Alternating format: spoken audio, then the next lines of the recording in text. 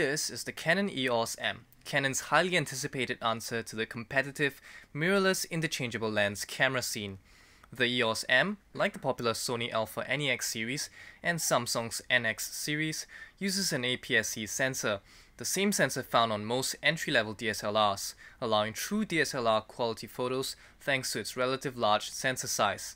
For the mount, Canon created a new mount known as the M mount that is slightly smaller than the EF mount, but with the use of an adapter sold separately, can also handle Canon's massive range of EF lenses. The trickiest part for a mirrorless camera line is usually the software, and Canon has opted to use the exact same interface found on the full EOS 650D DSLR camera. Everything from the menu layout down to the optical viewfinder user interface comes from the 650D, something we couldn't really understand, since the EOS M doesn't actually have a viewfinder.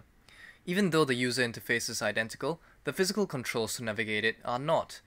The EOS M comes with the same buttons as the 650D, but lacks a full mode dial and a secondary wheel, opting instead for a very simple mode dial.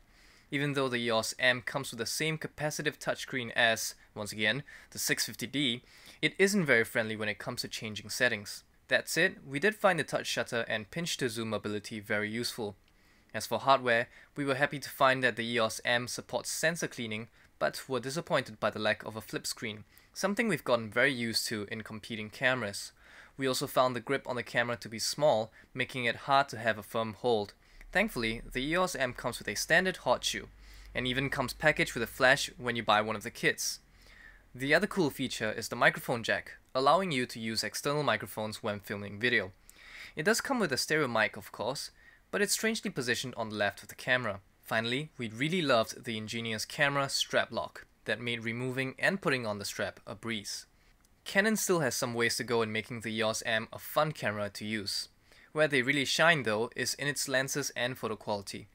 The kit we received came with a typical 18 to 55mm zoom lens and a 22mm prime lens with an f2 aperture that creates impressive bokeh effects in photos.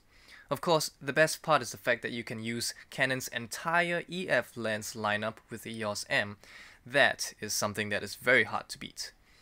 Canon still has some ways to go with the physical design and the software of the camera, but there's no denying that on the inside it's everything that you would expect from Canon, making this a great secondary camera if you already own a Canon DSLR.